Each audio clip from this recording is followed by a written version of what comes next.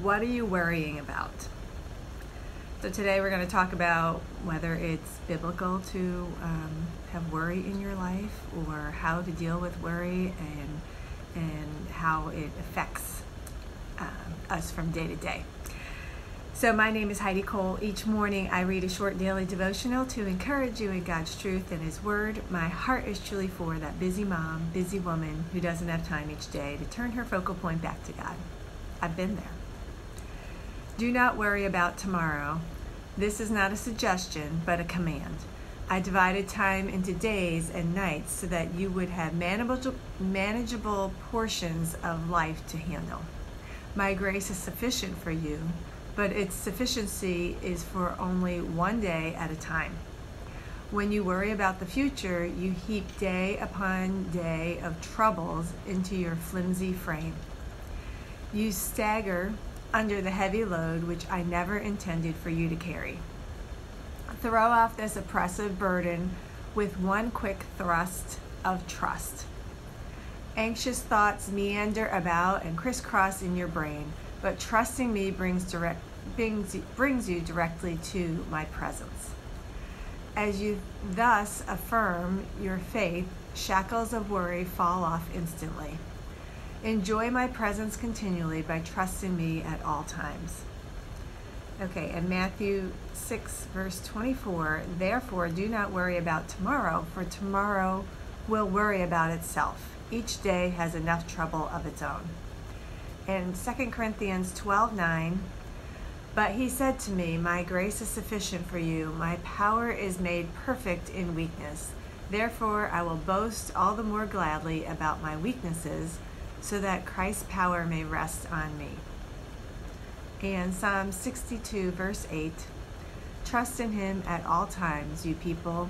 Pour out your hearts to Him, for God is our refuge. So what are you worrying about? I love here in the beginning how it starts off with, do not worry about tomorrow. This is not a suggestion, but a command. I also love how it's talking about how it divides the day up into portions, manageable portions, so that we can handle life. God never intended us to worry about the future. And He doesn't really want us to worry, but He wants us to take one day at a time. And we keep seeing this day after day as we go through a lot of these devotionals. He talks about, don't look to the future, look to what's going on now. And so tell me, are you worrying about the future? I mean, put an emoji in the comments, and I'm there with you. I've got a lot going on, a lot on my plate right now, and some unknowns. But I can also remember, like years ago when we had lost a business and we were getting out of that, just the worry of the unknown. It was something that we had built and put our heart into, and we didn't know what our future was. And I can tell you that I wasn't perfect in not worrying about what was going to happen. But you know what? God provided. And it took a little while, because God's time is not our time, but eventually He brought me into another area of a business. Sorry, my dog decided she wanted to get up here.